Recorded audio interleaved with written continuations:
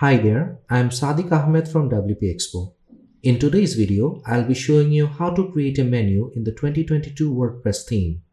Here's how to do it. First, go to Themes, then go to Editor. Then go to the Templates part page. Now, create a new template part and give it a name. Then create the menu template.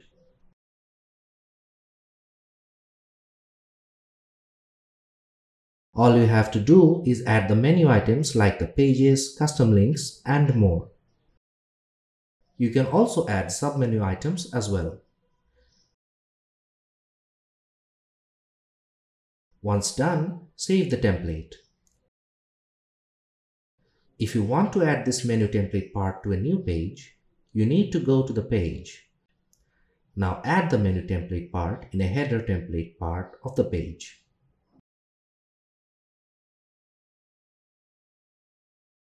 Finally, you can publish the page or save it as a draft.